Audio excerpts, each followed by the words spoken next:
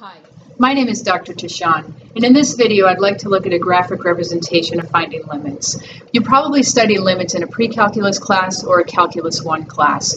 Let's take a look at the graph on the board behind me here. It is a function, y equals f of x. We have a function with some holes and points of discontinuity, but that's okay. But let's take a look at some different representations of limits and function values here. Starting with letter A. Letter A, we want to know what the function value is at -2. We're going to start right here with function value. Now the function value, basically what's happening with function value, when you see this notation, the number in the parentheses, they're telling you the x coordinate and you want to give them the y. And you've seen this notation, y equals f of x. This is writing your y in terms of function notation. Anytime they're asking you to evaluate a function, in the parentheses, they're basically telling you the x coordinate, and then you in turn have to give the y coordinate. So f of -2, we're going to start right here. In other words, on our graph, on this graph, we want to go to where the x, along the x-axis, where x is -2. When x is -2, we want to give the corresponding, the y coordinate. So you go up and look, and you have an open and closed circle. The closed circle is the defined value. So the defined value here, we're going to go across, and so f of -2, in other words, when x is -2, what is the y coordinate? The y coordinate would be a +2. So f of -2 is +2. All right, and that's how you would read function values off of a graph. They give you the x, and you're telling them the y. Now limits, with limits, okay, the notation here, this is a one-sided limit. This is the limit as x approaches -2, and the superscript of a plus sign after the -2 means from the right, okay? And then the limit as x approaches -2, the superscript minus sign after the number means from the left. So here's the limit as x approaches -2 from the right. We're going to take a look at, and we're going to take a look at the limit as x approaches -2 from the left. Now let's start with from the right. The limit as x approaches -2. Limits, with limits, they differ from function values because function value is going to give you the x and you tell them what the y is. But with limits, we're going to approach from the right and approach from the left. We're going to go to where x is -2, but we're going to go just to the right of -2 to the graph. And as we approach from the right, we want to see where the y values appear to be going. So you're reading limits just like you read function values off the y-axis. You're going to read limits off the y-axis as well. So as we approach -2 from the right, where does it appear the y coordinates are going? It appears the y's are going to 1 from the right, because that's where the open circle is. So it appears from the right the y's are going to 1. What about the limit as x approaches -2 from the left? The limit is x, so we go to -2, jump to the left and -2 on the graph, and as we approach -2 from the left, where do the y's appear to be going? From the left, it appears the y's are going to +2.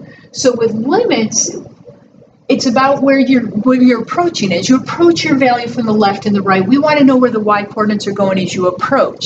Function value and limits, the way they differ, your function value, when x is -2, we want to know what y is. We want to know what's happening right at that number. Okay. However, with limits, we don't ever have to get to -2. As you approach -2 from the right and from the left, we want to know where the y coordinates appear to be going.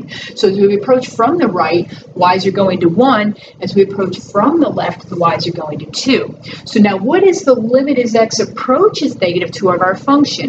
Well, in order for the limit to exist, the left and the right, the values from the left and the right have to be the same. All right, since the limit as x approaches -2 from the right is 1, and the limit as x approaches -2 from the left is 2, and these values are not the same, then we say that this limit does not exist. This limit does not exist.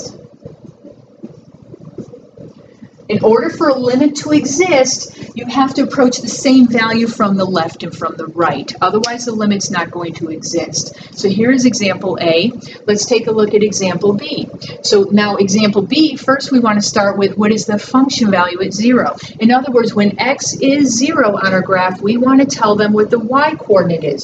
When the x is 0 on the graph, what's the y coordinate? And if you look here, there's an open circle, but there's no closed defined circle here.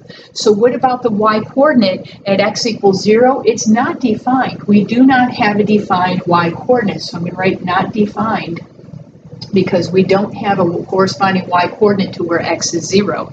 Now let's talk about the limits though. The limit as x approaches 0 from the right, so you just go to the right of 0 as you approach. As the x's approach 0 from the right, where does it appear that the y's are going? It appears the y-coordinates are going to 1 from the right.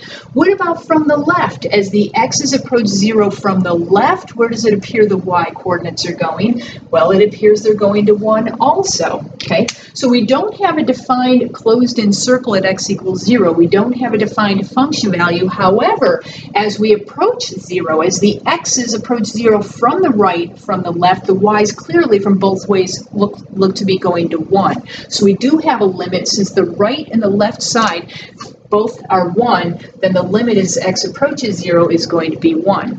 The limit exists because the one-sided limits are the same number. So this is what our limit is.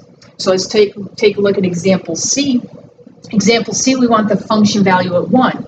In other words, when x is 1, what is y? When x is 1, y-coordinate, well, here it is. When x is 1, the y-coordinate right there is 2. F of 1 is 2. When x is 1, y is 2. That's the point on the graph.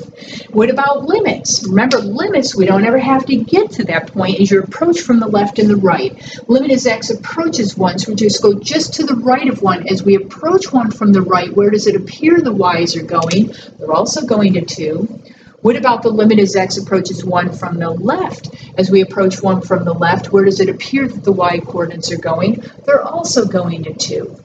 So do we have a limit as x approaches 1? Yes, because as we approach 1, as the x's approach 1 from the right and from the left, both sides, the x-coordinates are going to 2. So we have a limit. We have a limit, and the limit is 2. And finally, let's take a look at our example D. We want to take a look at what's happening at x equals 2. So at x equals 2, let's start with f of 2. When x is 2, what is y? So we go to 2, we're going to look, and there's no closed circle, okay? So where is the y value defined?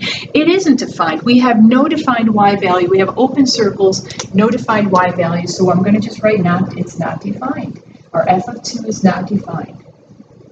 We don't have a y coordinate. Okay, now the limit as x approaches 2. Here's where x equals 2. You're going to just jump to the right of 2 on the graph. As the x's approach 2 from the right, where does it appear that the y-coordinates are going? As the x approaches 2 from the right side, the y's are going to 2. You can look on the follow across to the y-axis, the y's are going to 2. Okay, what about the limit as x approaches 2 from the left? All right, so jump to the left of 2, and as the x values approach 2 from the left, where does it appear the y's are going? Here, this way, it looks like the y's are going to 3. So the limit, remember, we don't have to get to x equals 2. We want the limit as x approaches 2, and remember, with limits, it's about where you're approaching from the left and from the right. As x approaches 2 from the right, the y's are going to 2, but as the x's approach 2 from the left, the y's are going to 3. Function values are going to 2 from the right, 3 from the left. So what is the limit? Well, because the right and the left limits do not agree, they're not the same number, we have to say that the limit does not exist. I'll write D and E for short, the limit does not exist. So these are your examples, and you be careful. You want to be careful when you're evaluating limits. You want to be careful not to make any sort of generalizations, because sometimes, you can see the examples here, sometimes you do have a function value that exists, but maybe the limit doesn't exist. And sometimes maybe you don't have a defined function value, but you do have a limit. Sometimes you have a function value and a limit, both exist. All right, and sometimes you don't have a function value, you don't have a limit. So every situation is unique in its own way, and you just need to look at every situation on a graph and analyze it. So anyways, just to recap really quick, okay, so function values, they ask you for a function value, they are telling you the x, you're going to give them the y coordinate. That's how function values work. However, with limits, it's not about what's happening at that x coordinate. With limits, it's about what's happening as you approach from the left and you approach from the right. As you approach from both sides, if both sides are going the same place, and you never have to get there, but if both sides of your function are going to the same place, then your limit exists. If they're not going the same place, you would say the limit does not exist. So I hope this helps with your graphic representation of limits. If these videos do help you at all, please subscribe. Please like them, subscribe to them if that works for you. I would appreciate that. And thank you for watching. I will be back to talk about analytic representation of limits in the next video. Thank you.